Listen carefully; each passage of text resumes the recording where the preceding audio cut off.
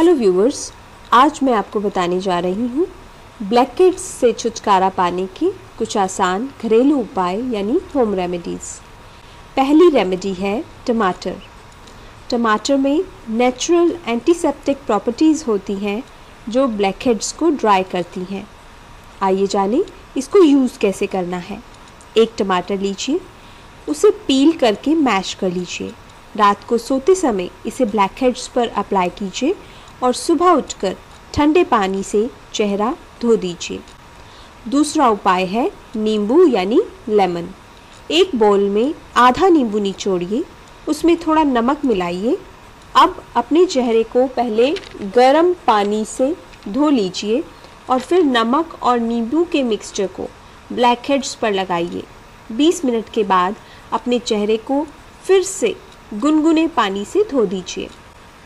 Friends, आपको जानकर ये हैरानी होगी कि टूथपेस्ट से भी ब्लैकहेड्स गायब हो सकते हैं। ब्लैकहेड्स पर टूथपेस्ट की एक थिन लेयर लगाइए और 25 मिनट के बाद गुनगुने पानी से चेहरा धो दीजिए।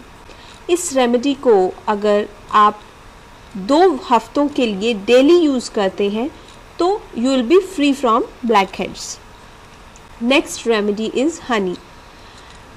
अपनी एंटीसेप्टिक प्रॉपर्टीज़ के कारण हनी ऑयली स्किन और ब्लैकहेड्स के लिए बहुत ही बेनिफिशियल है। ब्लैकहेड्स पर 15 मिनट के लिए शहद लगाइए और फिर इसको गुनगुने पानी से धो दीजिए। Next remedy is baking soda. 1 चम्मच बेकिंग सोडा में थोड़ा पानी मिलाकर एक फाइन पेस्ट बना लीजिए। इस पेस्ट को ब्लैकहेड्स पर लगाइए और कुछ मिनट के बाद जब ये ड्राई हो जाए तो गुनगुने पानी से धो दीजिए। अगला उपाय है ओटमील और दही से बना face pack. What you have to do is 2 चम्मच ओटमील लीजिए, उसमें 3 चम्मच दही मिलाइए। अब इसमें 1 चम्मच नींबू का रस और 1 चम्मच ऑलिव ऑयल मिलाइए। सारी सामग्री को अच्छे से मिक्स कीजिए जिससे कि एक फाइन पेस्ट बन जाए। अब इस पेस्ट को 15 से 20 मिनट तक चेहरे पर लगाइए, फिर ठंडे पानी से धो दीजिए। नेक्स्ट इज़ सिनेमन यानी दालचीनी। दालचीनी पाउडर और नींबू का रस लीजिए, दोनों को इक्वल अमाउंट्स में लीजिए और एक थिक पेस्ट बना लीजिए। इस पेस्ट को रात को सोते समय ब्लैकहेड्स पर लगाइए और सुबह गुनगुने पानी से धो दीजिए।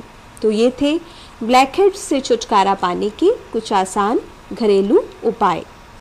प्लीज़ प्लीज़ प्लीज़ मेरे वीडियो को लाइक और शेयर ज़रूर कीजिए और अपने कीमती कमेंट्स भी मुझे दीजिए।